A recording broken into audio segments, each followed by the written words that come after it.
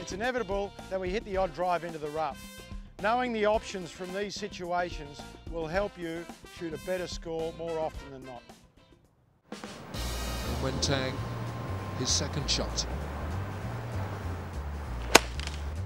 Didn't hit anything. Well, this will be unbelievable if he finds the green. Oh, look at this!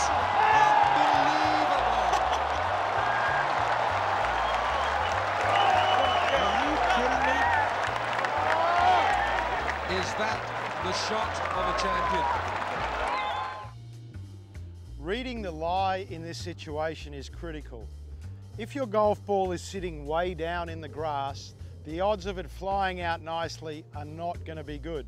Cut your losses. Don't try the miraculous shot. I would recommend you take more club than normal. The reason being, if you take a higher lofted club, it will dig into the ground and get the ball out. Sometimes you just have to play the odds. The other factor that you're going to have to read is if the golf ball is going to get grass stuck between it and the club face when it's hit. If that happens, the ball has a tendency to fly longer, and we call that a flyer. You'll often see it in tournament golf. If that's the situation, you need to take less club. So if it's normally an 8-iron, take a pitching wedge. So these are the factors you have to read in the lie, and experience from playing out of these situations will give you that.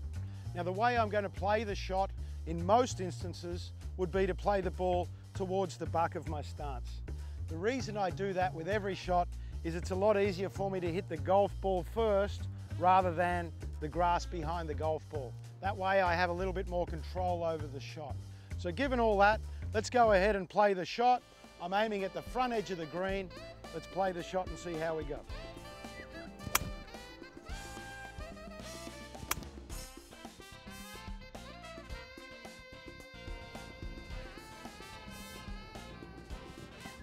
Well, there it is. I've got the flyer I was playing for. The ball's hit the front edge. I've got a birdie putt, but I'll definitely make par.